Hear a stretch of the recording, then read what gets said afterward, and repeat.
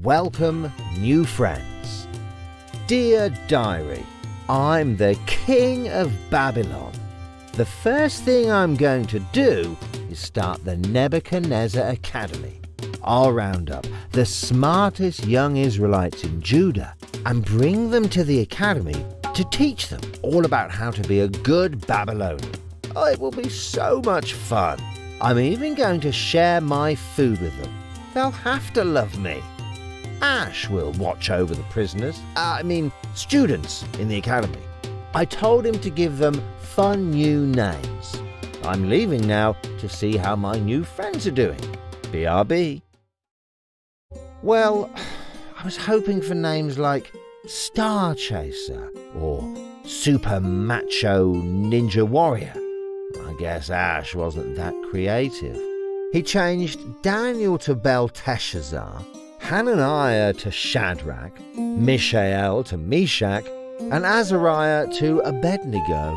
He seems to like those four the most.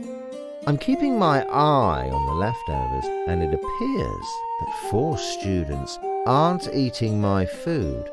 It couldn't be Ash's favourites. They look healthier than the rest. I had a dream. Dear Diary, I had a crazy dream last night. No one will guess what it's about. I'm going to use it to test my advisors and magicians. I think they have been faking. If they can't tell me what my dream was and what it means, I'm going to get rid of all of them. Time to go and ask them to interpret my dream. This should be fun. I knew they were fakes. None of my wise men could even tell me what my dream was. So, I told Arioch to round them up, have them all executed. Arioch is knocking at the door. Gotta go. Well, that Israelite Belteshazzar is no fake. He not only told me that my dream was about a big statue that gets knocked down by a rock, but he also explained what it meant. Something about the end of my rule or whatever. He says he got the ability to interpret dreams from the one true God. Maybe I should learn more about this God. I decided to make Belteshazzar my main wise man, and he convinced me to make his 3 friends wise men too. I'm sure the magicians will love him for saving their lives.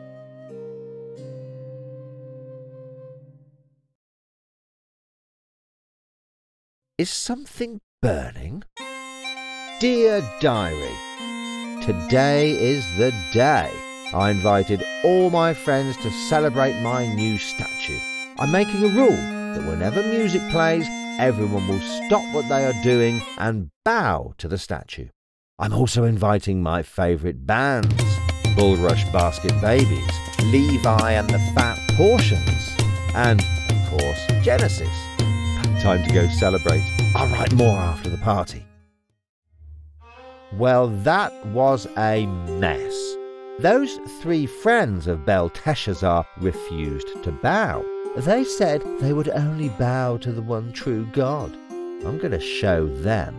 I'm heating my furnace extra hot, and then I'm going to throw them in. When I get back, I'll let you know how fast they burned. Oh, this shouldn't take long. Okay, you're not going to believe this. The furnace was extra hot. We threw them in, and I wanted to watch them burn. But when I looked in the furnace, they were fine. Their clothes weren't even burning, and there was someone else in there with them, protecting them. When the 3 friends came out, I had to admit that their God is amazing.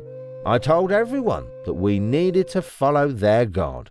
That hot fire got me in the mood for a barbecue. I'll have Ash get some for me. That's good to be king. More crazy dreams. Dear Diary, I had another crazy dream. Belteshazzar didn't want to tell me what it meant because he thought I would be sad. He said the dream meant that I would be like a cow for 7 years, eating grass, crawling on all fours, unable to talk. It's supposed to be God's way of teaching me not to be proud. That's just silly. I'm in complete control. I would never act like a moo.